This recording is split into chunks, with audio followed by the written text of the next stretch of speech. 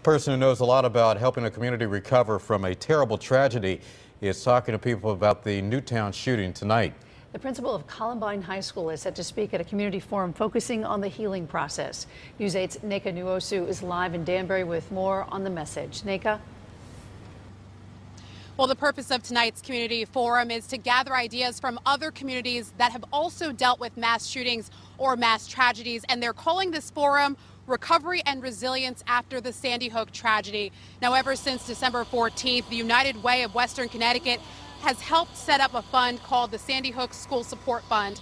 The organization has also worked to connect Newtown residents with resources like counselors and basically anything else that they may need to help move forward.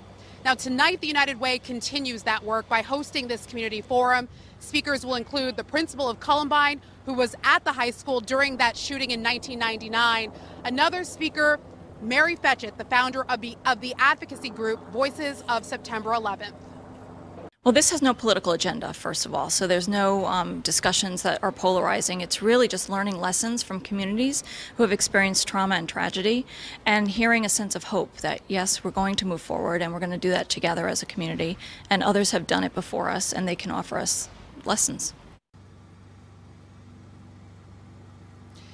Now, tonight's symposium begins at 7. Tomorrow there will be a private symposium, and we're told former New York City Mayor Rudy Giuliani is expected to speak at that symposium. That, again, will be private and only for educators and first responders.